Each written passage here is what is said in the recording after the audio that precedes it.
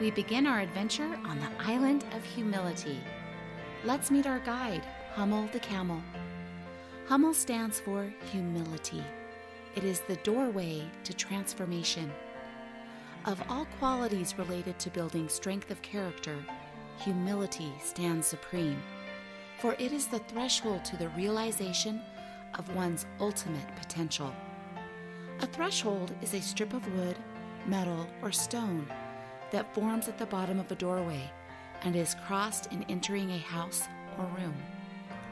So let's learn more about the camel and how it relates to humility being the threshold we need to cross in realizing our potential in this journey through life. Camels might be considered humble-looking by some, but there is so much more to them than their looks. Known for being called ships of the desert, they are perfectly designed to travel across very uninhabitable terrain. One way they accomplish this is by carrying their nourishment with them. A camel's hump stores fat, not water. As he eats and drinks, he builds fat reserves that sustain him through lean times. A thirsty camel can drink more than 30 gallons of water in less than 15 minutes.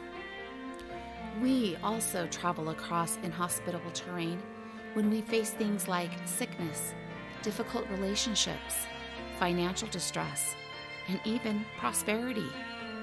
How can humility serve as nourishment and sustain us? Consider these suggestions when seeking to carry humility along your journey. Seek not always to be right. Remain open to the opinions and ideas of others.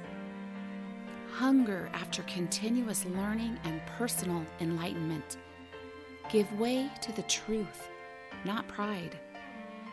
Seek to help others be successful.